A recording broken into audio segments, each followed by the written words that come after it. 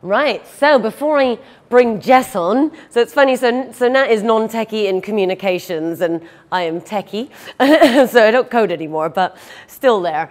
And I do public speaking and emceeing, and what I really love to do is, tech is great, but if you can't explain what it is to someone, because it's never about the technology, it's the solution, if you can't explain to someone what it does, it's not going to help people come up with stuff and join the gang. So my public speaking group, they actually challenged me to explain blockchain in 2 minutes. So I am going to do this. And for the super techies in the house, it does not include everything. But, so blockchain, so who here actually knows what it is and could tell me what it is? Good, thank you for your honesty. Okay, so for the non-blockchain people in the room, here we go, 2 minutes. So blockchain is simply a chain of information blocks. Just think of it like that. So now imagine a puzzle. So with a puzzle, all the pieces are different and they only go together in one way. So blockchain is very similar. You can only add to the block. And because of very special cryptography, those blocks will only fit together in a special way. And it also means you cannot go back and change the data in the block. It's immutable. Yeah? So that's kind of the whole generic, very high-level concept.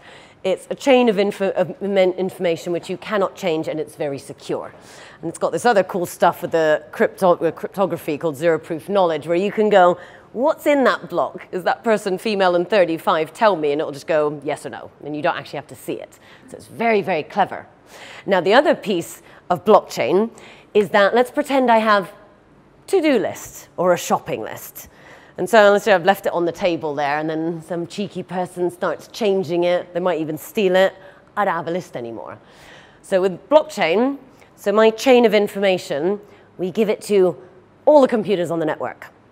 So if I therefore want to query anything on the blockchain, we first check that everyone still agrees that it's the same thing. And then when I add something to the list, it gets distributed so everyone has a copy of this. So it's a very secure, distributed ledger, protected by clever cryptography. So that's blockchain in a nutshell, but you're probably sat there going, yeah, so what? I still don't get why this is going to be life-changing. But if I explained the internet to you 20 years ago, you'd have been like, yeah, I kind of get it. Sounds semi-useful, but I have no idea how that's going to change anything. Yet here we are.